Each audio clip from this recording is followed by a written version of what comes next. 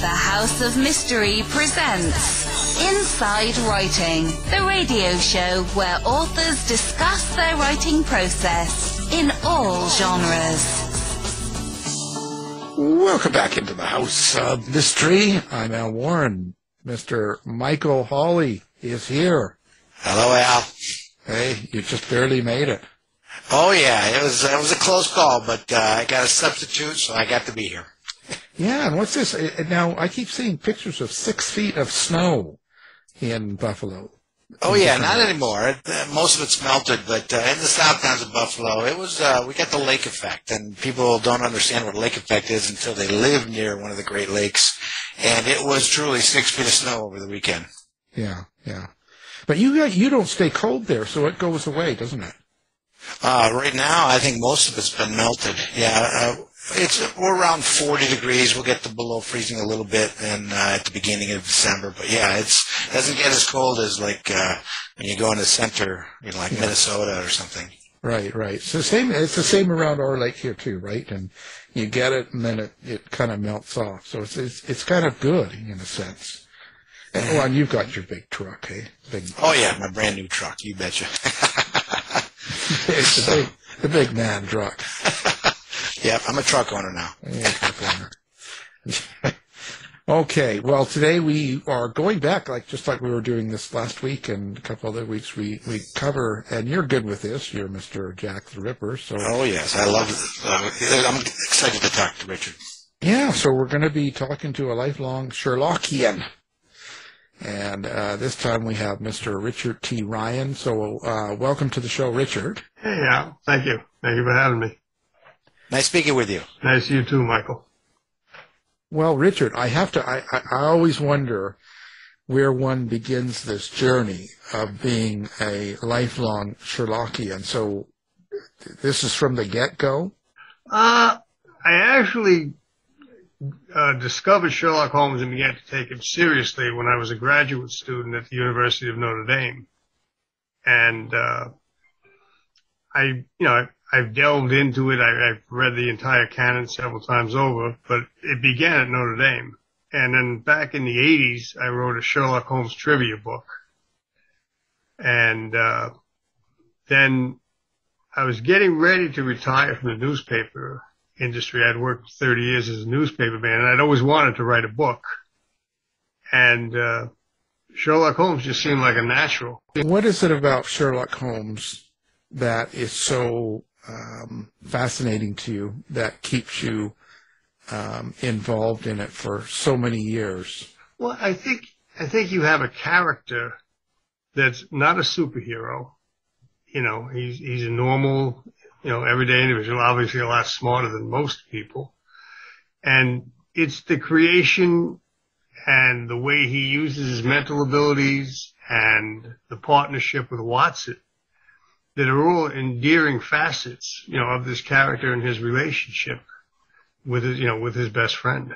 Do you like that the way that different places, television and movies and sometimes writers change who Sherlock Holmes is and even Watson? Yeah, I'm not averse to it. It was one of my favorite TV shows was Elementary with, Johnny Lee Miller playing Holmes as a recovering drug addict, which he kind of is in the Doyle novels.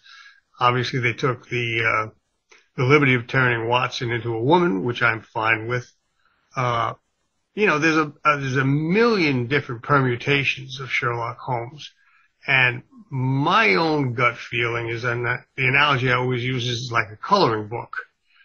I don't care what colors you use, but I would like you to stay within the line. Yeah. So when they take Holmes to the extremes, that's something I'm not comfortable with. That's something I'm not fond of. But as long as it's a recognizable Holmes on the page and a recognizable Watson on the page. I mean, I'm fond of the Benedict Cumberbatch series. I have no problems with moving it up to contemporary times, but there are certain, if you're going to do Holmes, then do Holmes. Don't do your version of Holmes, do Doyle's version of Holmes. Yeah. Well, there's something about it. And the actual mystery in each book the case that each one it covers. Do you find it to be quite unique as far as mystery writing? Well, Doyle was a master of style, and that's one of the things that I think a lot of people don't appreciate is, all his novels. He wrote 4 novels, and they're all relatively short. 3 of them might even be considered novellas. The longest one is The Hound of the Basketball, is about 60,000 words. But I mean, he's got one that's 42,000 words, 43,000 words, 49,000 words. So I mean, they're short, and he does in 1 or 2 sentences what other authors need to take 1 or 2 paragraphs to do. He was Hemingway before Hemingway knew how to write that way. So what is that to you when you're in the position of being involved in writing, Sherlock Holmes cases? Well, the first book I wrote was called The Vatican Cameos, and what I did in that book, in 2 of the Sherlock Holmes novels, they're bipartite. The whole first half of the novel is Sherlock Holmes solving the mystery, and then the second half of the novel is the villain, if you will, giving us his backstory, and then Holmes comes in at the end for the denouement. What I did in the first book was I set all the odd chapters in the 1890s, 1901, I believe it was, and all the even chapters in 1501.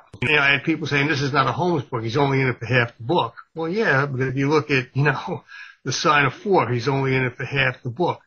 If you look at it for A Study in Scarlet, he's only in it for half the book.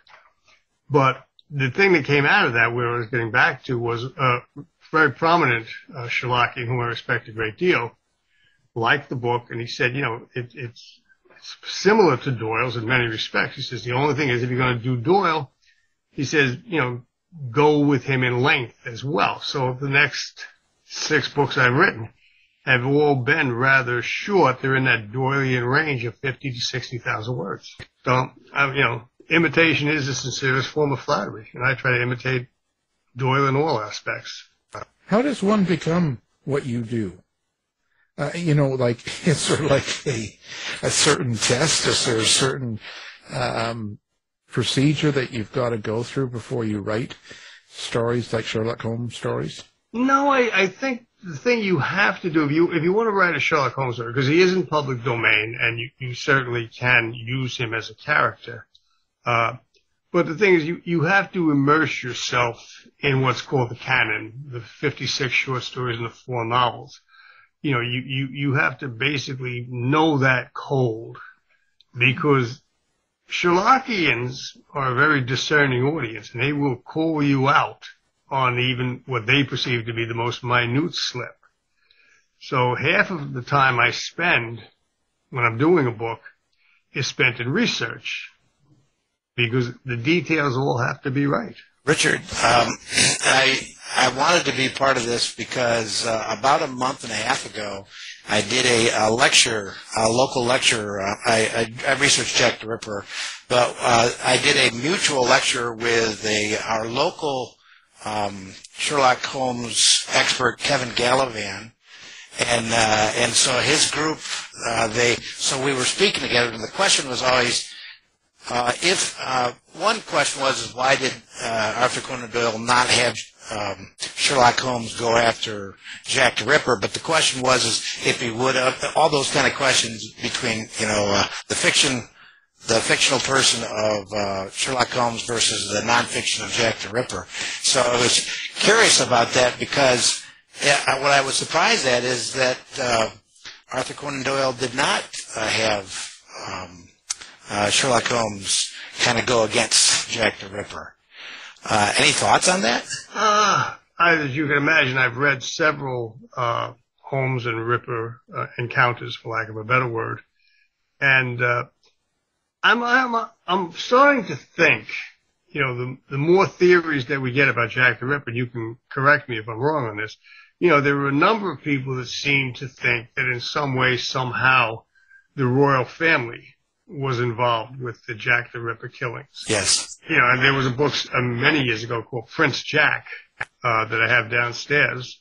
But I'm almost wondering if Doyle just deliberately stayed away from it so as not to, A, bring any more attention to it than it had already attracted, and B, because somewhere, somehow, it might end up embarrassing, the Victoria and the royal family at that time. Yeah, that could be. I did find when Arthur Conan Doyle was in Boston, and a reporter asked him in 1894 what would the Sherlock Holmes have done with Jack the Ripper, and so it was Arthur Conan Doyle that was convinced that Jack the Ripper was basically, they called him a monomaniac back at the time, but a person that had a disease, basically neurosyphilis. And then but he thought that the letters, some of the Ripper letters, that's what the Sherlock Holmes could have used possibly to help out. Sadly, most of those letters are actually fakes, but it's interesting because the guy I researched, the suspect is Francis Tumblety, he had the neurosyphilis. Arthur Conan Doyle was making comments that the Dear Boss letter had Americanisms in it, so it was likely a monomaniac American, and that's exactly what Francis Tumblety was. So my argument at the end with Kevin was, if he would have known who Tumblety was at the time, maybe Sherlock Holmes would have battled Tumblety himself. So that was my fun part of it. Are you familiar with Dr. H.H. Holmes? Yes, and the problem with him was that he's a Chicago serial killer. Right. That his great grandson, when he Jeff Mudgett, when he looked at, he was researching to find out if Holmes was in Chicago during the Ripper killings in the autumn of 1888. Right. And he says he wasn't. So then his great-grandson said, therefore he was across the Atlantic and killed these women. But what happened is he forgot to look at the voting records. And, and he's in the voting records. And then also his daughter was born in July of 1889, which means that he had to have conceived during the middle of the Ripper murders in Chicago because his wife never left Chicago, unless it's not really his daughter. But so there's a lot of misconceptions when that came about. But, no, I've seen his name, considered as a possibility for the Ripper, primarily, I guess, because he was a serial killer. Right. No one ever takes the time to, and then this is, again, when I go back to this, I go back to the details. If I were to do H.H. Holmes and consider him to be Jack the Ripper, believe me, I check the voting records. Exactly. And then, but that's for sure. And also, the foremost expert in Holmes basically says there's absolutely no evidence that Holmes ever crossed the Atlantic. That's right. But so Sherlock Holmes has gone to America then. He has. That is cool. Yeah, he went to Buffalo and joined an Irish secret society. Oh, and I know that one because I'm in Buffalo, by the way. Okay. And I had to deal with these Irish societies because Tumblety was in Buffalo and he was an Irishman. Right. And then, then he went back and became Altamont. That was his name in that story. Oh, okay. That was the one with Van Bork. And it's the one in one of the Rathbone movies. They take the scene. And they take the actual lines from the Doyle story, and Holmes says, "There's an east wind coming." And that's it's really well done. That particular story, I think, is really well done. Did you ever wonder why Sherlock Holmes has such a lasting power with the public, like over and over and over? I mean, it seems like every decade we have new movies and new books and new versions, and it never seems to end. It doesn't end, and it's I guess a testament to the skill of Doyle as an author. But as you point out, Robert Downey Jr. has done 2 movies. He's doing a third. We had the Cumberbatch series. We've had the Elementary series. Recent vintage, you have the Enola Holmes movies. Right. They're on Netflix, I believe. And that's good. Yeah, it's very good. There was a series on Netflix that was not so good called The Irregulars. But I mean, you go back and Holmes has either been on radio and TV almost constantly since like the 20s and the 30s. And not only in the English speaking, I mean, there was the whole Russian series. There's a Japanese series, Miss Holmes. I mean, I'm not sure why the appeal is as wide as it is, but there is definitely an appeal there. And people read Holmes and they find something that resonates with them. Yeah, and it's generational too. It is generational. You know, and I think what a lot of people who like Holmes do, and I did this to a small degree myself, is they try to, you know, interest their children in it. You know, I wrote an alphabet book called B's for Baker Street. I have 2 small grandchildren. And the alphabet book is, you know, geared. It's on little rhymes, but hopefully, you know, my granddaughter is going to be 4. My grandson was just 2. Hopefully, when they get a little bit older, they can kind of read it, appreciate it, and understand, you know, what Sherlock Holmes is about. So you've written quite a few of these. So how do you choose what you're going to put together and how you're going to put together one of the stories? You know, there are 2 types of writers. I'm sure you know. There are plotters and there are pantsers. Right. And I'm a pantser. I sit down and I really have just a vague notion of what I'm going to write about. One of the novels that I wrote is called The Merchant of Menace. And at the heart of The Merchant of Menace is a Fabergé egg. And I had always had an abiding interest in Fabergé eggs. I was amazed by them. And that book allowed me to, you know, delve into the history of Fabergé eggs, their construction, where they ended up, and everything else. And a lot of that found its way into my book. And it's just like something will strike me, and it could be the oddest thing, and that's what sets me off. I find it fascinating. That's the whole concept. Now you've got this newest one out that it's called the Poisoned Pawn. Correct. And it's Sherlock Holmes Adventure, book number 14. So let's talk about that. So what's the premise of this? I'm trying to hedge my bets here because I don't want to give away too much, obviously. The premise is that a young woman comes to Holmes and she says, you know, my brother has disappeared. At the same time, Lestrade comes to Holmes and he says, you know, we found a body in the London Bridge, which was under construction at that time. And it ends up, you know, obviously her brother and the body are the same person. That comes on early in the book. But it develops into a 3-dimensional game of chess, if you will, between Holmes and his unknown adversary. And, you know, at several points during the book, you know, Watson tells Holmes, you know, when you're playing chess, you know, if you lose a pawn, you just take it off the board. You know, you lose a piece. He goes, but you're playing with lives and you're playing with people's, you know, destinies. And Holmes says, I'm well aware of that. You know, so he never takes anything for granted. But it became a chess match because I've always enjoyed chess as well. That kind of grew into, you know, 2 men literally trying to outwit each other. Have you ever thought about where Sherlock Holmes came from with Doyle? Like, what if he was after someone else, created under the image of another person? Well, the general theory is that he was modeled on one of Doyle's medical school teachers, Dr. Joseph Bell.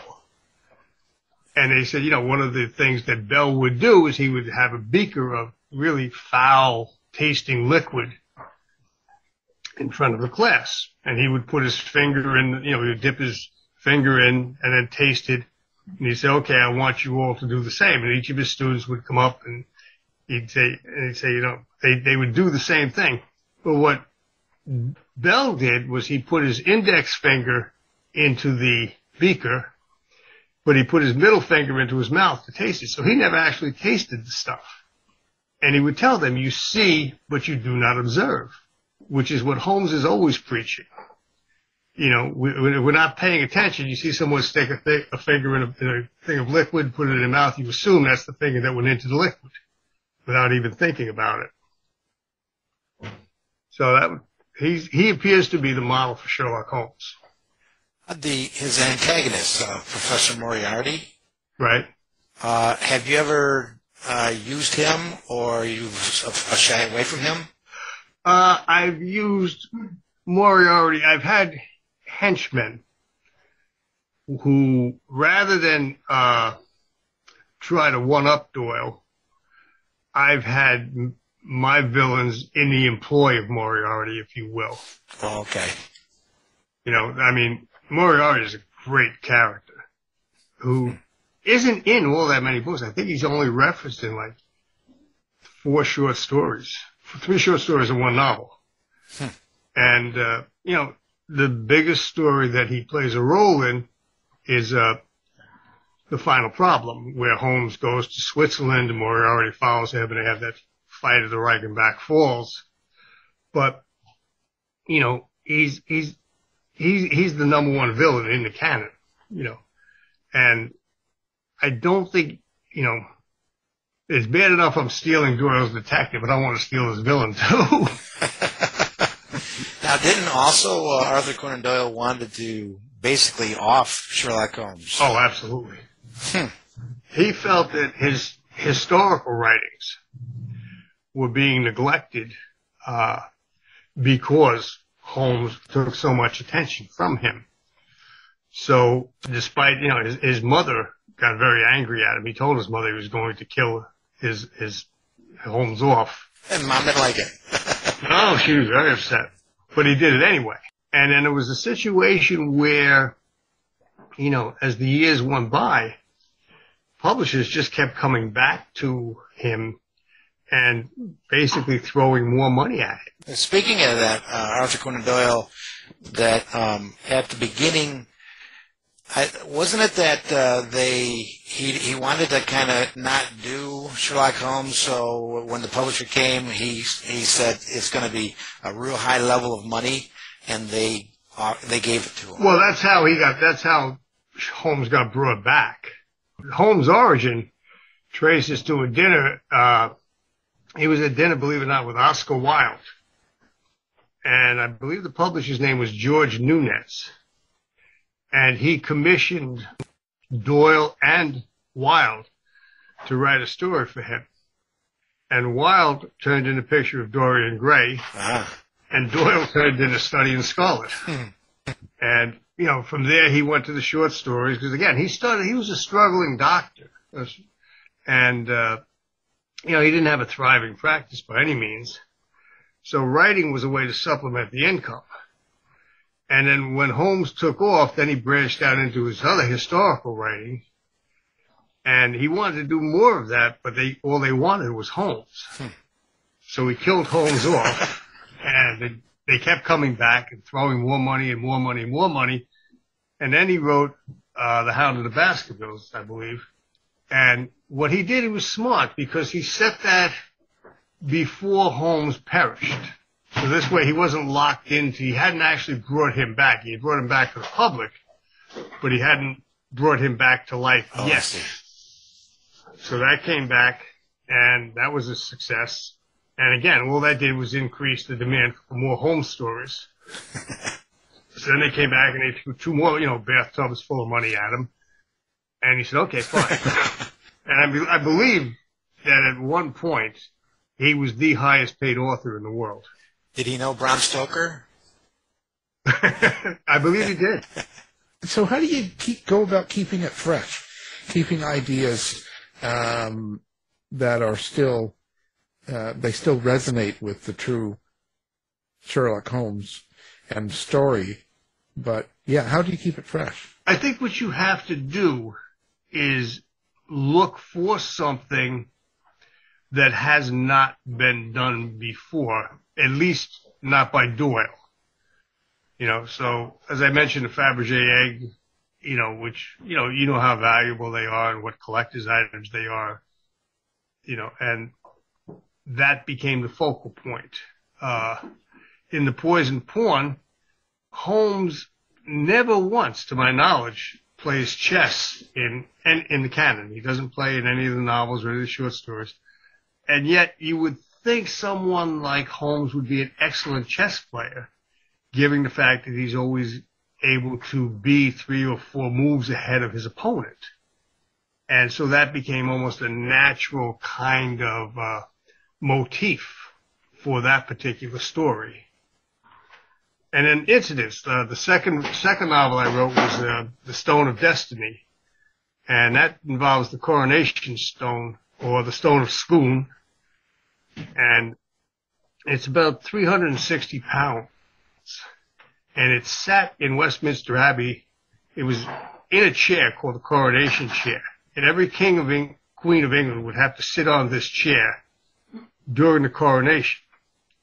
And then in I think it was 1950, a group of students broke into Westminster Abbey on Christmas Day and stole it. And eventually it was recovered. But for the longest time, Great Britain, that was their tradition.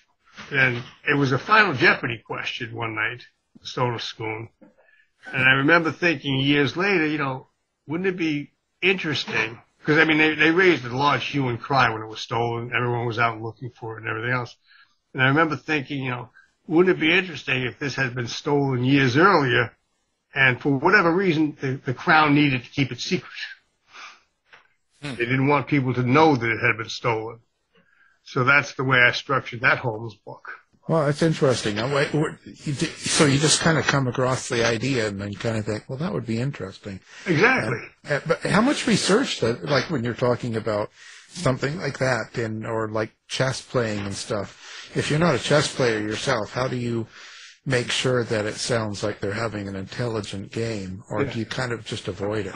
No, as I say, I have researched things like how fast horses can gallop, how fast they canter.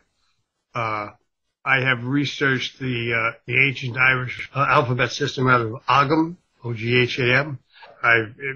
Anything that crosses my mind. The book before this was called Three May Keep a Secret.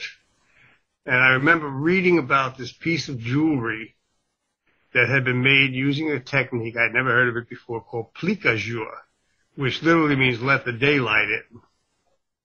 And that became the jumping off point for that book. There's a very valuable piece called the Maraude Cup.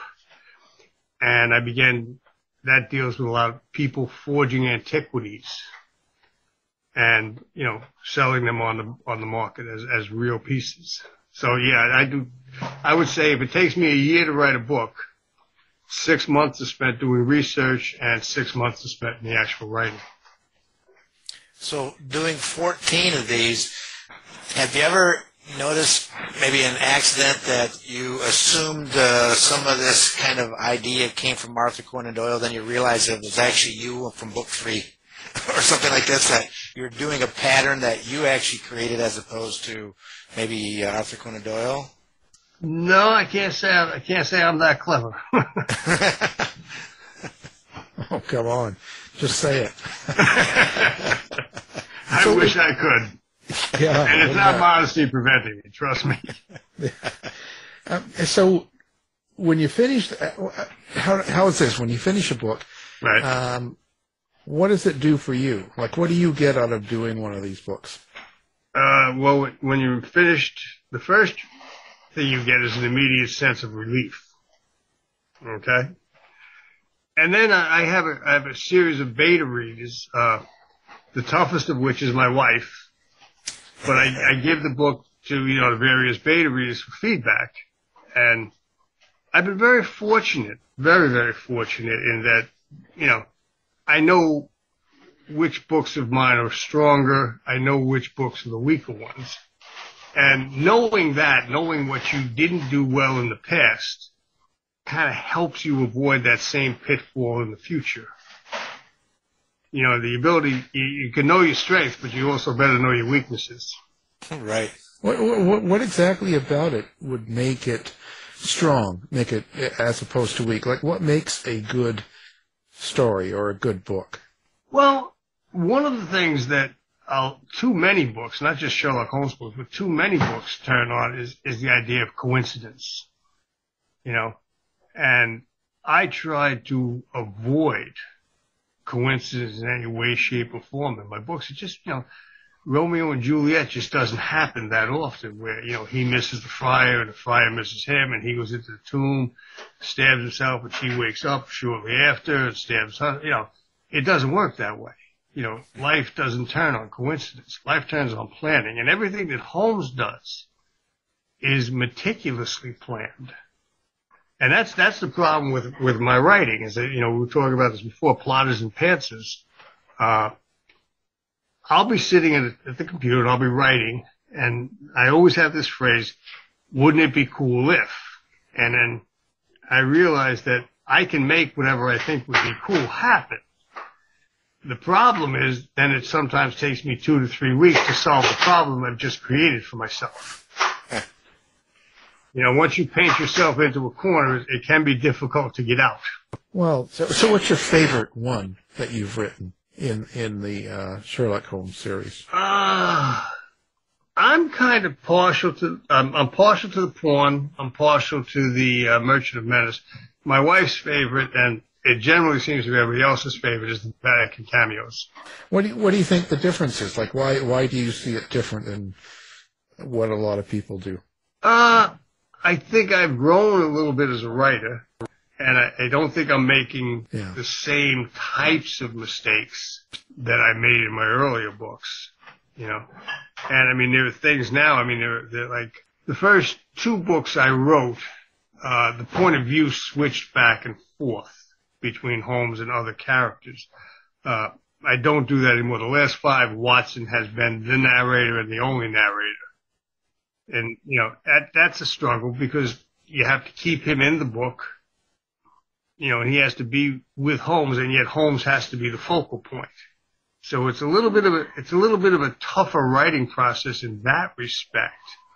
But I think the rewards are worth it when you get done. So we're not listening to Holmes at all. We're listening to Watson. Well, you're listening to Holmes in dialogue, but Watson is the narrator. Okay. There's a lot of dialogue in the books. Wow. I think it's fascinating putting something like this together. So how do you know when you've got the right story? That's a weird question, but in a sense of when you get an idea, like when you had something brewing in your mind or you hear something and you think about it and you want to apply it to Sherlock Holmes, what makes it right for you? What's the confidence thing? Yeah, it has to. It's basically a feeling, I wish I could be more specific than that, but there are things that, you watch a movie or you read a book and, you say, yeah, that feels right. And I've had, false starts, and I've started with things that didn't work out the way I had hoped, or I've started with things and they've gone an entirely different way than I had imagined. And that's part of it. It's got to feel right, as nebulous as that sounds. That's really the answer. Well, how about the very first book? To me, it's like you're putting so much on your shoulder to be the author of Sherlock Holmes himself. How did that happen? How did that happen? It's like, was it you that decided, or did someone ask you to do it, or? No, I had decided, in the beauty of Doyle, and this goes back to an earlier question, is, throughout the canon, throughout his poems and his short stories and novels, he's always referencing other cases that we know nothing about. And that's where the Vatican cameos come from. That's a throwaway line at the beginning of The Hound of the Baskervilles.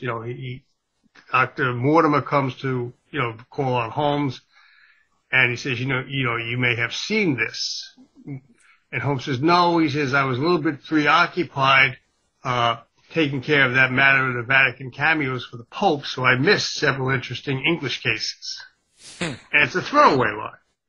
But that throwaway line became, okay, what can I do with that title to turn it into a book? Oh, wow. And, some of the throwaway lines are famous, like the giant rat of Sumatra is a throwaway line, that Watson mentions. He said, the world, He said the world is not ready yet for the tale of the giant rat of Sumatra, and bang, it's a tease. Now, whether Doyle ever intended to write these in the future or not, I don't know. But there are more than 100 untold tales in the canon. He mentions an amateur mendicant society. He mentions the mysterious case of the aluminum crutch, the lighthouse, the politician, and the trained cormorant. So all these things are out there, and some have been picked up and turned into pastiches by other authors. And I happen to choose the Vatican cameos for my first pastiche. How is it? So do you get other authors fighting you over these? No, Holmes today is almost, you had mentioned why he stays. It's almost like he's a cottage industry. There are probably, I would say, conservatively speaking, somewhere between 300 and 500 Holmes titles produced every year. Yeah. And that's not counting, that's just print. That's not counting fan fiction. That's not counting TV or movies or anything else. So, if you want to just up it to 500 and include everything, we can do that. So are you ever going to change kind of the theme that you do? You kind of keep it back in the old times, like you have modernized yours. Or do you ever plan on doing something wild like that? Well, I have a book in the back of my mind, and it's been in the back of my mind for probably 4 or 5 years now. And in college and in graduate school, I specialized in medieval literature. And, there's a lot of the medieval period that creeps into my books. And I have this one story from the Middle Ages that I would love to just sit down and turn it into a novel. Well, whether I will or not, that's another whole story. Because the great thing about Holmes is the world has been created. The characters are there, the setting is there, and the setting is, very rich. And all you really have to do as an author is, come up with a plot that works, as opposed to creating an entire world. And I guess, in a way, both Holmes and Watson, their personalities can be changed. Yes. Like, not the style of their detective and their behavior, maybe how they work on cases, but their actual attitudes and feelings and things like that can actually be changed from author to author. Yes, absolutely. And again, Holmes, as created by Doyle, the later stories, he's a much more human, I don't want to say warmer, but that's the word. He's a warmer individual than he is in the earlier stories. Watson describes Holmes as an automaton, a thinking machine. And in the later stories, that's not nearly so evident. So you could actually do, just kind of like how they did it with females, Dr. Watson and stuff. You can, sure. Boy, the world is open. Yeah, Holmes, Holmes has been everywhere. There was a cartoon series, Sherlock Holmes in the 23rd century. Holmes has, there's a book out, Sherlock Holmes and the Roswell incident.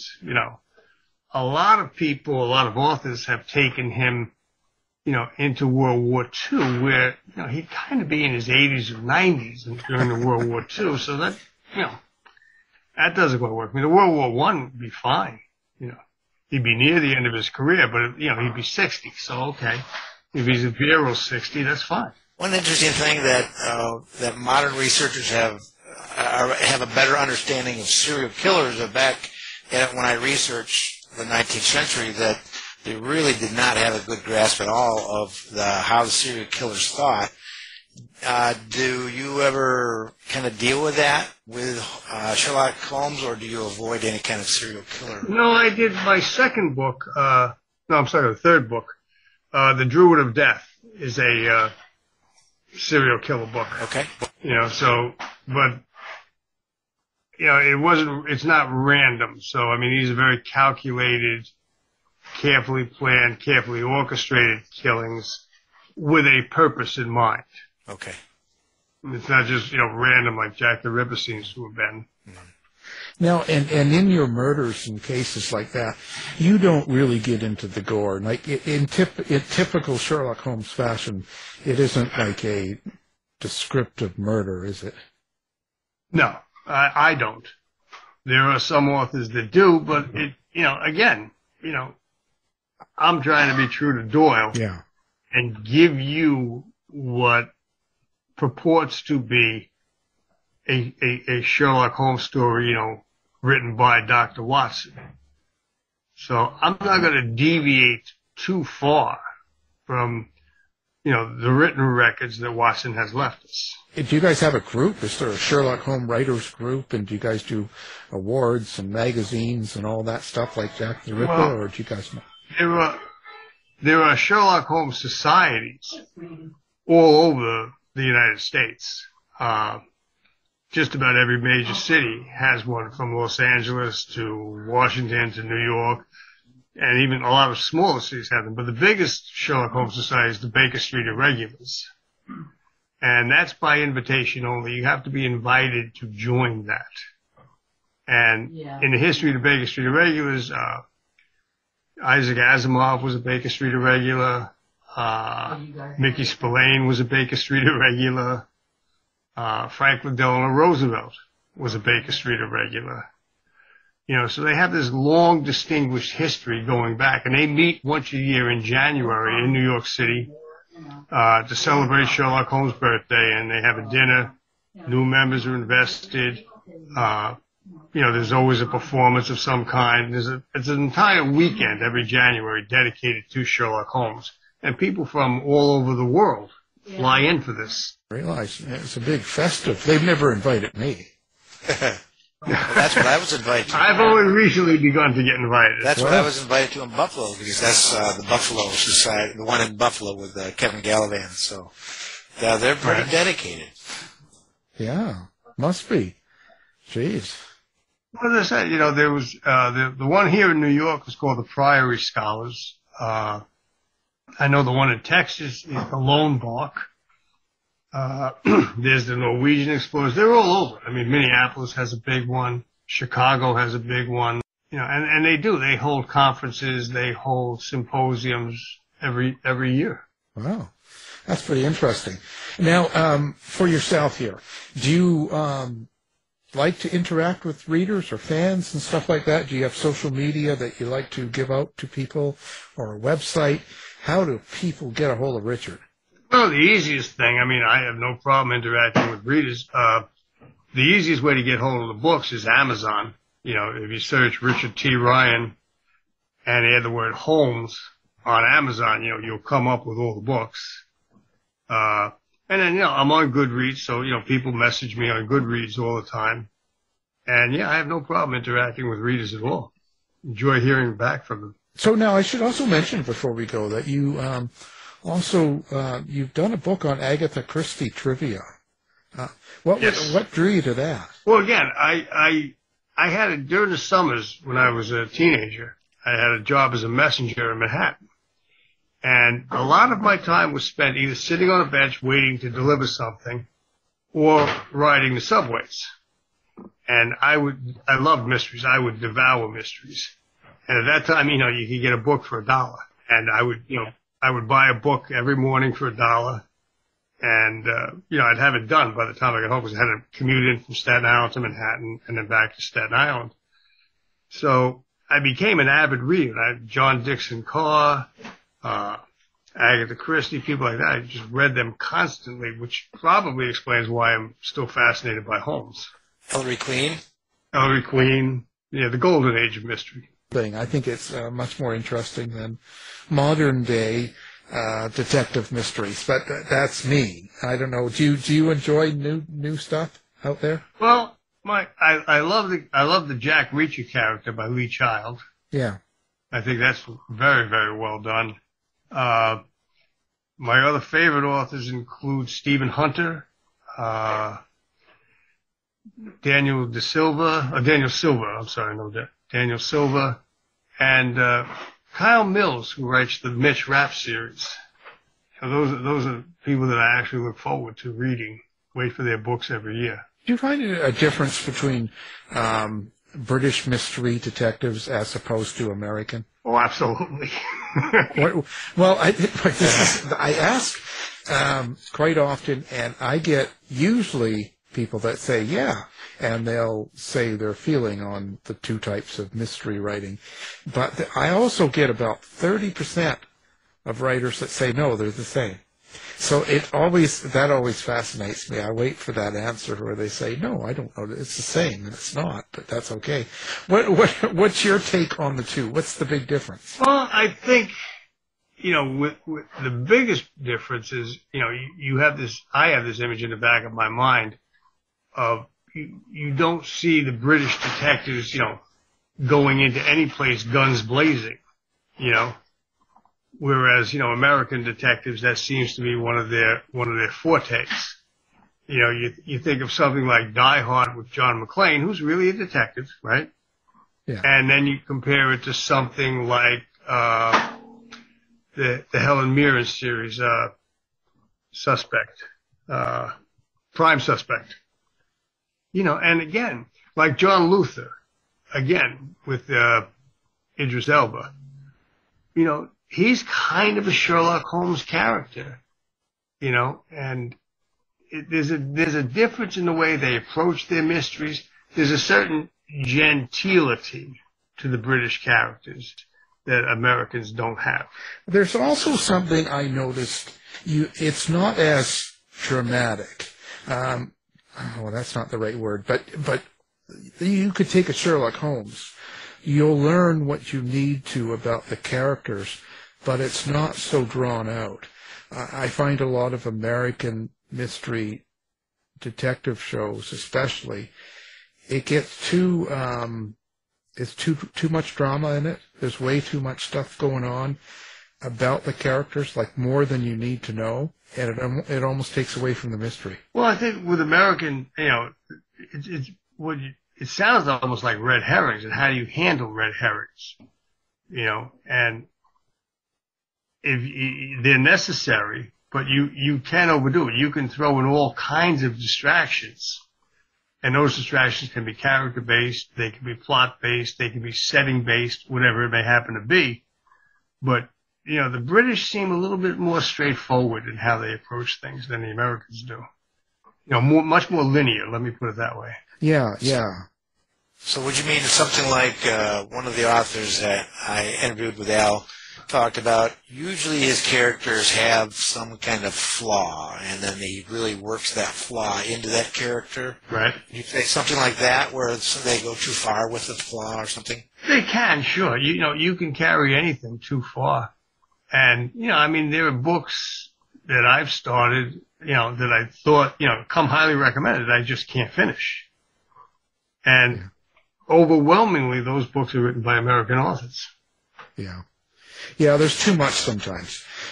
You get carried away with, it takes the focus away. It takes the tension away, the suspense away from the actual mystery. If there's too much fluff about the characters, especially the extra characters that really don't matter, but anyway, that's just, Well, that goes back to one of the things I said earlier, with Doyle being this, the economical writer, and doing in 2 sentences what other authors take 2 paragraphs, and maybe in some cases 2 pages to do. Yeah, because there's always that. To me, that's what's an amazing writer or a great writer, is someone that, they can write a paragraph and you just look at it and you go, God, I wish I could write that. You know what I mean? Like, I do, believe me, I do. And so little that you're like, wow, that's insane, and I want to do that. Yeah. And of course I never do, but very few of us do. But that's all right. That's all right. No, Michael Hawley does. He does. Well, speaking of that, one of my fiction novels, I have my protagonist and the antagonist. They are in like a chess game, and my nephew, who's in his 40s, just loved it until at the end I blew everything up. So I went back to America and I blew it all up. And so he goes, I loved it. It was my favorite book until you blew everything up. Yeah. Oh, well. It was all good until then. Well, that's right. Well, I really appreciate you coming on. It's been... I really appreciate you having me. It's always fascinating talking to other authors and finding out stuff and kind of how they do things and get some good conversation. So the newest book, of course, is called The Poisoned Pawn, Right. Sherlock Holmes Adventure. And the writer has been our guest. I want to thank you. Thank you. Richard T. Ryan. Michael, it was a pleasure meeting you. Oh, you as well. It was great. You've been listening to the House of Mystery radio show. To find out more about our guests, hosts, or shows, go to www.houseofmystery.com. Show's over for now. Was it as good for you as it was for me? Well, good night. This has been a production of Something Weird Media. I'll be back. You've been listening to the House of Mystery radio show. To find out more about our guests, hosts, or shows, go to www.houseofmystery.com. Show's over for now. Was it as good for you as it was for me? Well, good night. This has been a production of Something Weird Media. I'll be back.